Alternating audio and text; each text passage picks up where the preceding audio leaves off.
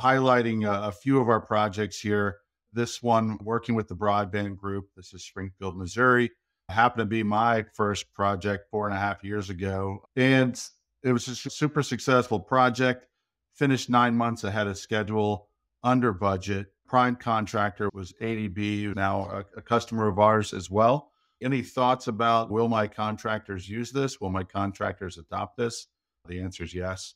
And we'll get into that a little bit later. But also receiving, this is an open access network, receiving feedback from the tenant ISP, the data we were handing over from that project, or in terms of as-built information, was some of the best they'd had and made connecting customers almost seamless. So understanding each assigned MST port, the initial loss, all of that information, just to ensure that they could connect customers very quickly.